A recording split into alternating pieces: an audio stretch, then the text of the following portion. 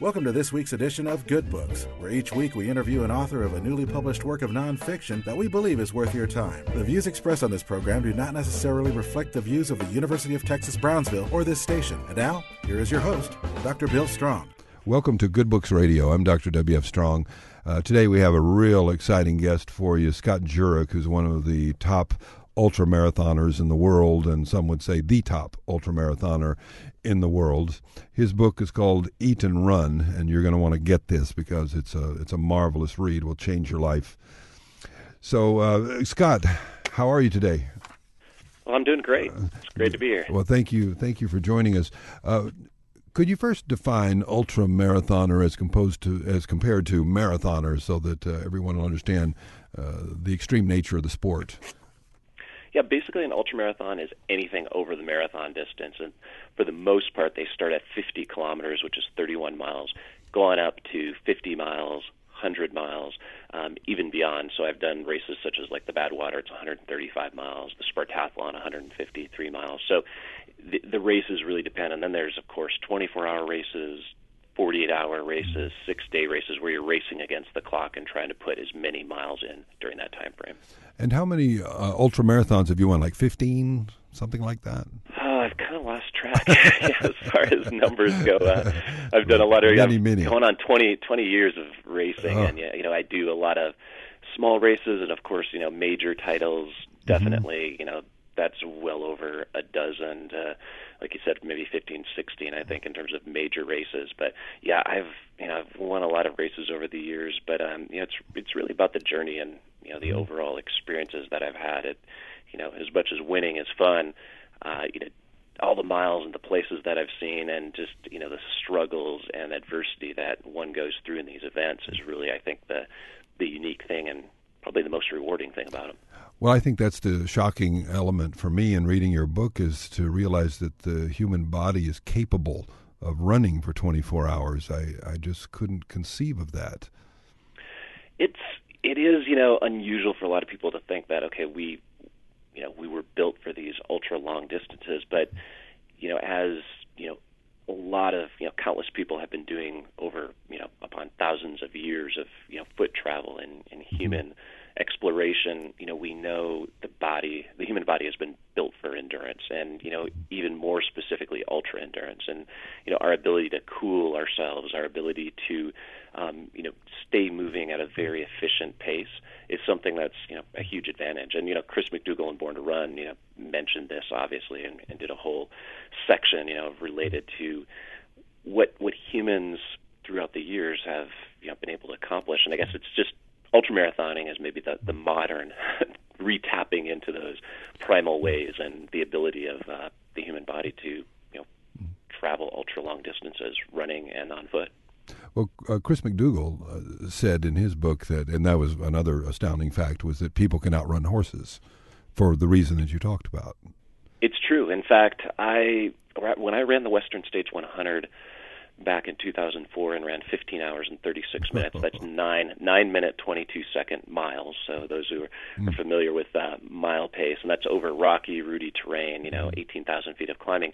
They hold a horse race that covers that same distance a month later, and I essentially had run faster than the horses. And there are races actually, as in Vermont, where they actually hold a horse 100-miler alongside of the foot and the running 100-miler. So there's been this kind of, I think, challenge as well as interest to see, okay, can humans really outrun horses if we go long enough? And that's the big thing. We have to go long enough.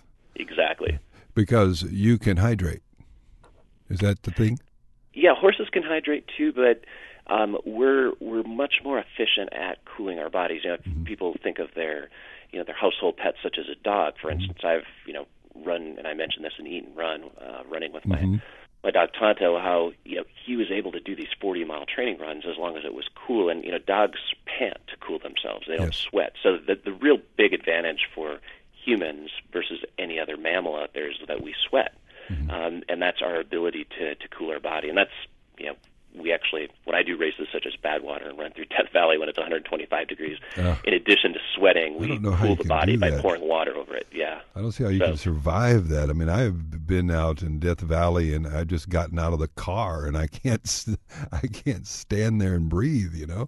It's so hot. It feels, I'll admit, I mean, it feels like a sauna. It feels like, a blowtorch or a hairdryer is blowing on you with that type of heat. And, it's one of those extreme situations of where they hold an event and they basically, pit the human body against the elements and extreme elements. And a lot of times, ultramarathons are staged in environments such as that, or high altitude, like the Hard Rock 100, which I mentioned in Eat and Run. Basically you're running at an average elevation of over 11,000 feet for 100 miles and cross over a 14,000 foot peak and 6 passes over 13,000. So it's like breathing through a cocktail straw the whole time. So we pit ourselves against these elements to really challenge the body physically, but also I think mentally, that's even probably more so, is just to see can we as humans get through these conditions. Well, for you, running is a spiritual thing, right? It is. I think, I liken it, a lot of people have, their spiritual practice, or they have their profession, their art form, their hobby that is, kind of meditative. It's a way of, I guess, tuning out for a while, and running is definitely one of those things. I love going out for a run, and I think you don't have to run ultramarathons to experience this. You can go out for a 2-mile jog, or a hike up in the mountains, or out on the trails, or out in the woods, and just it's that time to break away from the busyness of modern day life. And for me, it's a very meditative activity, even though some people might say, well, it's pretty boring and monotonous. I think sometimes getting to that more simple, boring state is actually beneficial, especially with all the modern technology and things we got going on with busy lives these days. One of the things I love about your book, Eat and Run, is it reminds me of Zen and the Art of Motorcycle Maintenance, which was a blend of philosophy and journey. And yours is like that. You have philosophy weaved into this, William James and other great philosophers like that. And I think that's inspiring to have the two blended this way.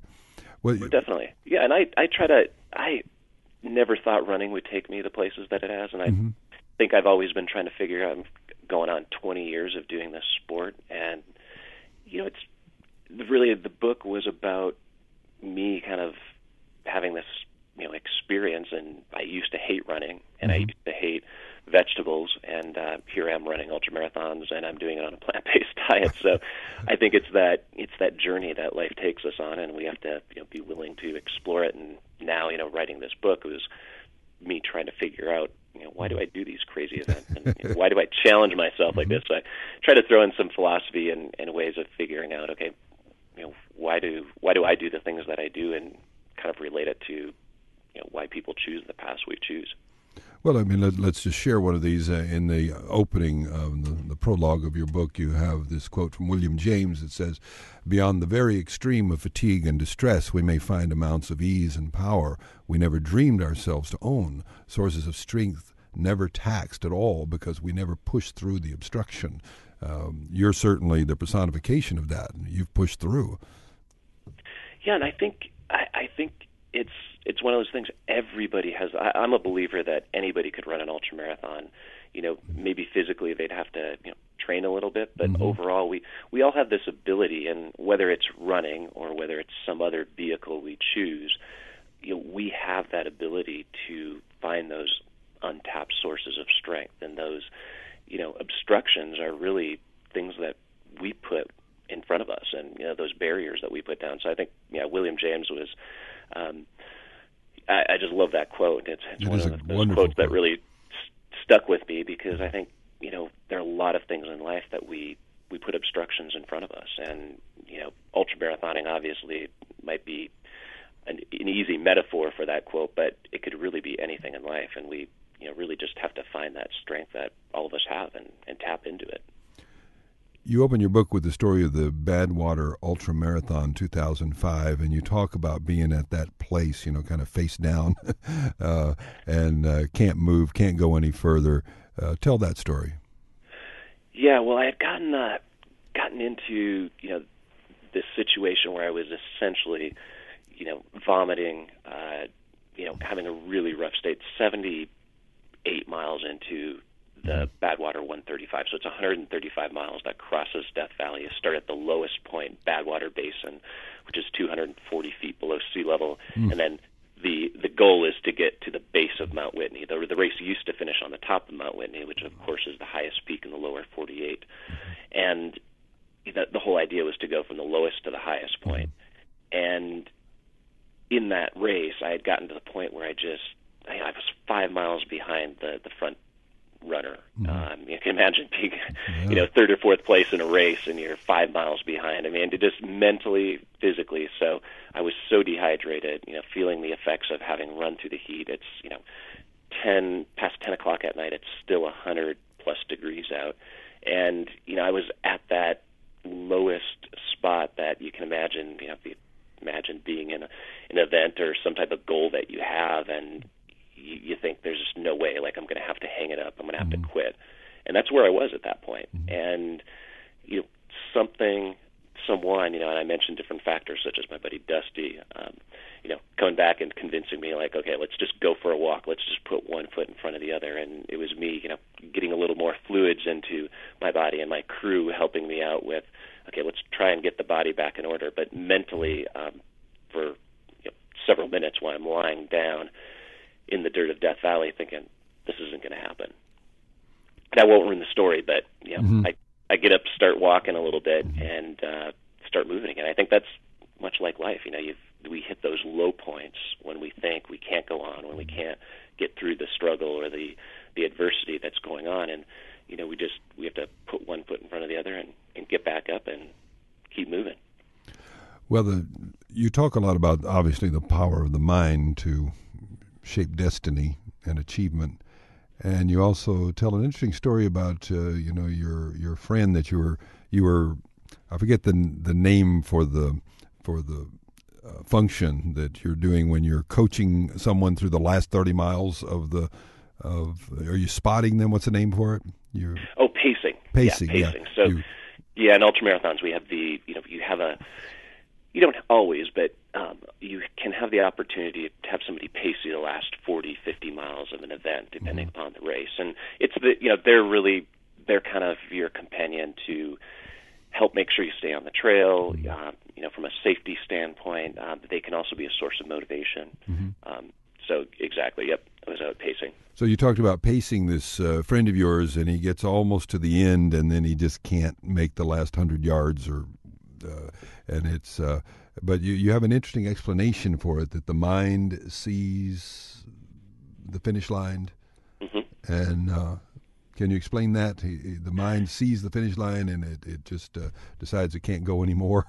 Yeah, it's really tricky. Our brains are one of our biggest assets as humans, and the psychology and the nervous system and just the brain function, we're still, like, we've learned just a fraction of what neuroscience is definitely advancing, and we're learning a lot about the brain and the nervous system, but in general we still don't know everything. And the way I describe that situation, I had a similar experience where I was running the Grandma's Marathon up in Duluth, Minnesota, where I'm from, and it was one of those hot, muggy days, 85 plus degrees and 90+% humidity, and I got to about 150 yards from the finish line, and I started weaving. I was just so dehydrated, and got to the point where I was weaving, kind of losing that ability to stay focused. And at one point, I got within 40 feet of the finish line, and I just collapsed. And I don't think it was physically that my body just decided to quit at that moment. I think what happened is my brain saw the finish line and said, okay, you don't have to struggle anymore. This dehydration is getting, the red lights are flashing, for instance, like they would be flashing your oil light on your car or something like that. And, the lights are going off saying, we're kind of on, last kind of reserves here. And then, why couldn't I make it that last 40 feet? Literally, it felt like somebody had, I just collapsed. It was almost as if somebody shot my legs out from under me, and I just collapsed there. And why was it 40 feet in front of the finish line? I think because our brain sees that finish line and says, you know what, We're you done. made it. you made it. We're done here. I'm good. And so I think that's what happened to Brian as well. I mean, medically and physiologically, one could say, well, his body was taxed on all these physiological levels, from the cardiovascular system to, the endocrine system and the kidneys, but which definitely get stressed in ultramarathoning. But I think there's a huge influence with the brain. I mean, why do people get through these physical adversities in these events and tackle these huge challenges? I think it's the power of our brain, and sometimes it works against us when it says, "Hey, we've made the finish line. You can stop." Now, tell me about the Spartathlon. This was created out of celebration of is it Pheidippides, the original runner? Exactly, and it's interesting. There's really, as much as everybody knows Pheidippides from the marathon and being the first marathoner, there's no historical record that he actually ran from marathon to Athens. And what he has, in terms of historical record, has run from Athens to Sparta. And he did that because he was trying to get word the Persians were attacking Athens, and the Athenians needed backup reserves. So they called upon Pheidippides, and back then, in Greek times, they had foot messengers. It was the best way to get message from one place to another, even though there were horses, of course. Horses were typically too loud. You couldn't travel in, really low-lying brush and, basically stay hidden. So he ran the distance from Athens to Sparta to get word to the Spartans to basically provide backup reserves while the Athenians were being attacked by the Persians. So his goal was to travel this distance, and the race commemorates that route that he ran from Athens to Sparta. Now, unfortunately, it was 140 miles? 152 miles. 152. So it's quite the distance, and in fact, he ran all the way to Sparta. The Spartans told him that, sorry, we're having a religious festival. Can't come right now. So he actually had to turn around and deliver the message back to the Athenians. And thankfully, we only go one direction these days. Although one of these years would be fun to try and retrace the route and go backwards. But it's an amazing event. The Greek people, even though it's not necessarily a running culture like of some countries that we know for their running prowess, the Greeks really get into the event, and I think it's just that Olympic spirit. They understand the importance of endurance and the importance of celebrating these events, and just an amazing event running through these small ancient villages and places such as ancient Corinth, which people are familiar with, Corinthians in the Bible. And there's just, all these places you go through in Nemea, which is where they held the Olympic Games on years that they couldn't hold them in Olympia. So you've got this historical route, basically landscape that you're running through in this route that just makes it an amazing experience. And I've been to Sparta, and I was shocked because I'd always heard of things being Spartan, and I expected it to be this rough, ugly country, and it's really very beautiful. I mean, once you get over the mountains and get down into that bowl that's Sparta, it's beautiful. Yeah, definitely. And you could see the ruggedness of the people, and like you say, the Spartan life maybe comes from the mountainous terrain. It's very rugged, but at the same time, it's gorgeous, and you can see how thousands of years ago it was a center for not only training some of the best warriors, but this civilization where it was democratic society, and people had amazing agriculture down in that valley, and it's pretty amazing. And the people of Sparta still hold that pride, and that's one thing that you notice in Greece. They pride themselves in their cultures and their traditions and their diet, and just the food element is really apparent in Greece. And I just love going back there. So is there a lot of ouzo at the finish line? Plenty of ouzo. In fact, there's two. This is where the Greeks, they love to celebrate things, and we celebrate in Sparta. There's a huge firework display. I mean, all this for a running event. That's 152 miles. It's pretty amazing. Even in the U.S., we don't have firework displays after. And then they hold another award celebration in Athens 2 days later. So they celebrate in Athens as well. So we're not just celebrating in Sparta. So it's really neat how they kind of So you have to run that culture. You have to run it in 24 hours? So the race has a time limit of 36 hours, and my fastest time on the course is just over 22 hours and 25 minutes. So it's every time I think of it, it's one of those races where in the moment you just realize how tough it is, just how far you go. But you remember those experiences, and they're just something I'll cherish for the rest of my life. Well, you said as you were running that you got sleepy, and I found that kind of confusing. I can't imagine that you can run and be sleepy too.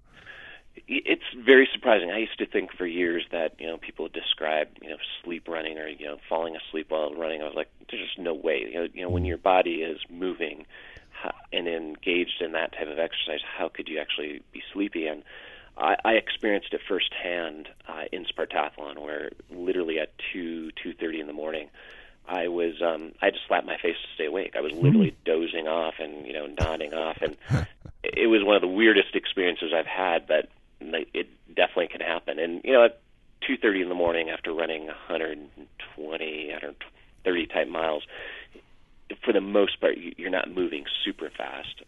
And I had just gotten into this really drowsy, sleepy state, and it definitely can happen. It sounds bizarre, but it happens. That, along with the hallucinations, that can be a factor for sure. Can you, when you run, can you stop and rest? Can you take a nap?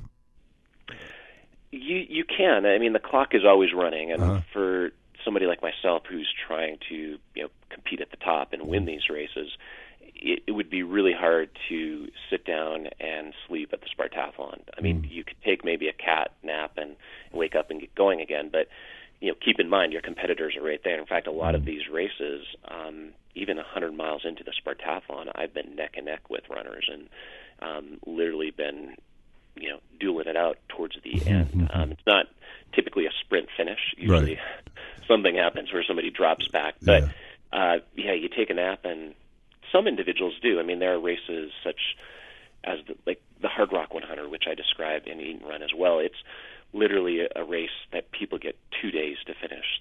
Badwater, the time limit used to be 60 hours. I think it's now 48. But those individuals who are out there just trying to make the cutoffs and just trying to get to the finish line, they definitely do take some naps. They'll stop in an aid station, sit down, maybe eat a meal instead of just grabbing aid station food or grabbing sports food and gels and drinks. So it definitely varies depending upon what your goals are. My son is 12 and he's in track, and he read your book. I gave it to him, and he loved it. He found it very inspirational, and so he's got a plan for training this summer, so he'll be better in track next year. He's thinking of long distance and that sort of thing. So, what advice you give to kids like that that are starting out? What's your advice to them about training? I think the biggest thing is make sure they have fun. As a young kid, I ran a couple of kids 1 mile races just because back then I thought it was fun, and then later I got into sports such as baseball, basketball, soccer, and I ran to stay in shape, but I actually didn't like running. I went out for one season of track, so I found or refound running later in life, and started to really enjoy it. So I think with kids and with young people, it's really important to make sure they're having fun. And I meet young people all the time when I'm out speaking across the country, and it's really neat to see kids in their early years, especially 5, 6 to on up into their teens, just be so jazzed about running. And I think that's what's really key, is to keep them interested in that. As far as ultramarathoning, going longer distances, I try to recommend to the young gals and guys that you've got plenty of time to run ultramarathons. You only have so much time for your speed. Nowadays, to do a mile or 2 mile event and some of these shorter events that of course kids do in junior high and high school track, it gets to be really tough to have that speed for those distances. So I always tell kids, save the long stuff for later. I started when I was 20 running ultramarathons, and I think post-college, or if somebody's like, what, I'm just not into college cross country or track, I want to do something different, then go into the marathon, ultramarathon type stuff. But I think when they're young, it's key that they just keep running fun and just keep variety, get out on the trails and do those. I think it's totally fine to do 7, 8, 10, 12 mile runs out on the trails, nice and easy. And when I traveled to Ethiopia a few months ago, young people run to and from, just for transportation to school, Yeah. to, the village. And that's what I think kids need to be doing. Long distances are fine for that type of stuff, but to go out and run a 50-kilometer race when they're really young, I don't think it's necessarily harmful, but I always try them, what's your goals? Do you want to run high school or, college, track, cross country? You might want to keep to the short stuff and just do the long runs out in the trails and on dirt for fun, and just keep that fun for a while. Well, speaking of fun, the Tarahumara Indians that you ran with down in Copper Canyon, they're a culture of runners. They run for different reasons than most people. And so you were quite impressed with them as a culture, right?